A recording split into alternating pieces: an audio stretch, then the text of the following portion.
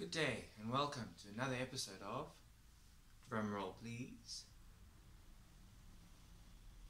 Gustav, drumroll please. Hey, give me a second. Dude, what are you doing? You're embarrassing me in front of the people. Catch a wake up, man. Idiot. The T-Files, episode 2. Sorry about that. Okay, so in this episode I'm going to talk to you guys about wood on the different guitars and stuff, and what difference they make, what type of woods you get, and how do they make the difference in the sound. Okay, so firstly you get quite a few different types of wood. You get mahogany, spruce, cedar, maple, rosewood, walnut, just to name a few. There's koa as well. There's quite a few options. However, I'm going to kind of break it down for you guys and expose the truth. Firstly, starting off with pretty much the tops of the guitar, which is this piece you see here. That's what we call the resonant part of the guitar. Now, the two common ones they use is spruce and cedar. Spruce is going to be a very white yellowy color, so you can differentiate between the two. Cedar will be pretty much like a caramelized light brown color. Depending on what stain they use and the lacquer and all that stuff, it's going to be a bit difficult to distinguish.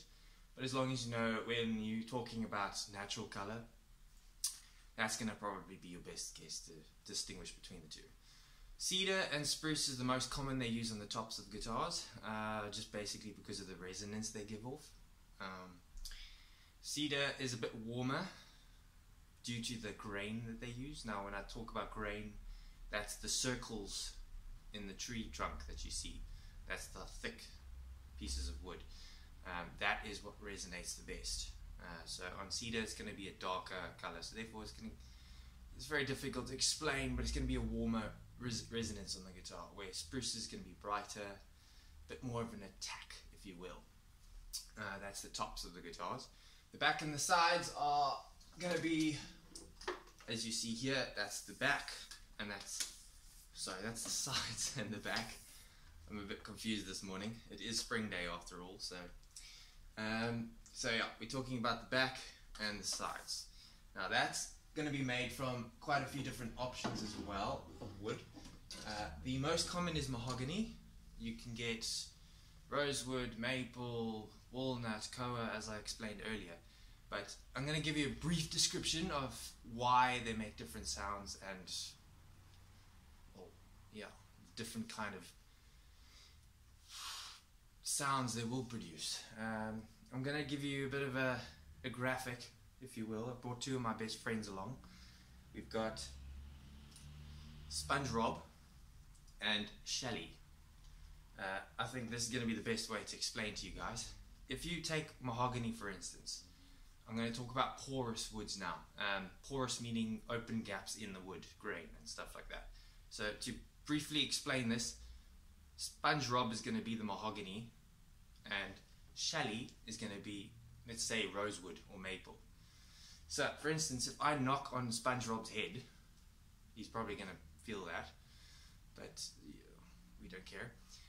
He's going to absorb a lot more of that knock, if you will, than Shelly would.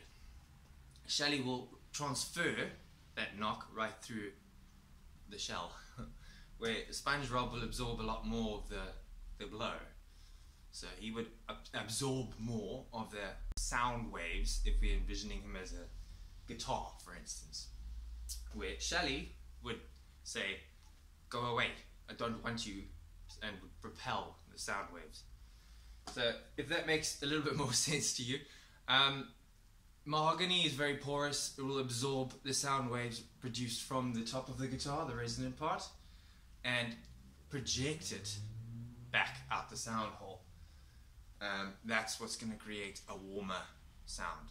However, if you're using Shelly as a back and sides, rosewood, maple, the harder wood that's not as porous, that's going to give you much more of a brighter projective attack.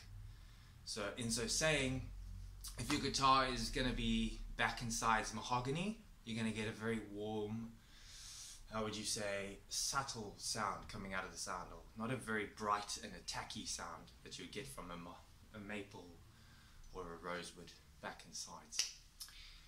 I do apologize for my my nerves, but yeah, that's basically the gist of it. I don't know if any of you noticed I didn't say pretty much in this video, because the first video was pretty bad with me saying that almost every second. But anyway, yeah, in a cruel world, that's the gist of it. I hope I've shed some form of light on the matter. Yeah, if there's any questions you guys want to know about what I've explained, you're most welcome to. And yeah, from Gustav and myself, signing off, episode 2. Cheers, see you again.